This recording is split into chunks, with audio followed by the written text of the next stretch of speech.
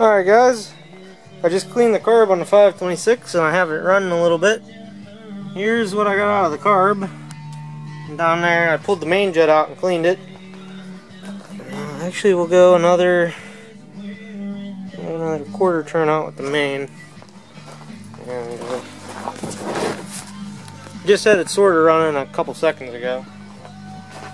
Let's see what it's doing. It looks like the stator's good in it too. I have a voltmeter hooked up to it over here. But I wired it, but I have not gotten a key switch for it yet. So I'm still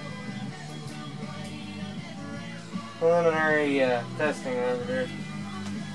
And it was running with the throttle wholly closed.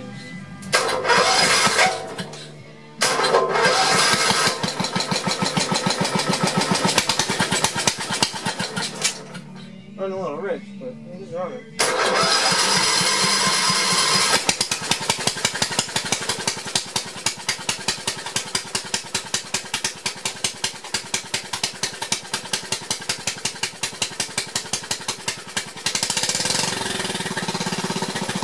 Oh, it's running great.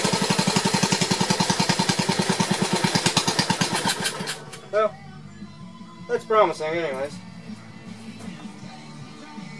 It is running on its own there, guys. It was running real rich there and I shut the choke off. And that's about what I got, but I am making progress here. So, alright, thanks for watching. Really the only thing I need left to do is throttle, choke cables, and get a key switch.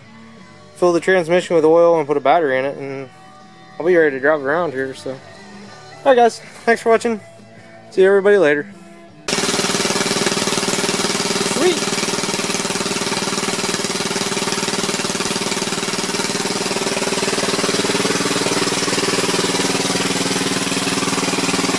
Listen to that baby purr. I tuned the carb in a little bit more off camera. Just a few seconds after the first clip.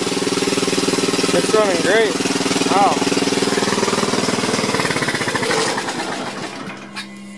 That's pretty good. That's the longest I've ever had it running right there. Running pretty smooth. The choke is part way on. But it's running pretty good right there. So, alright guys. So now I can officially say a 526 will live. Anybody else scared? No? No? Okay. Later guys.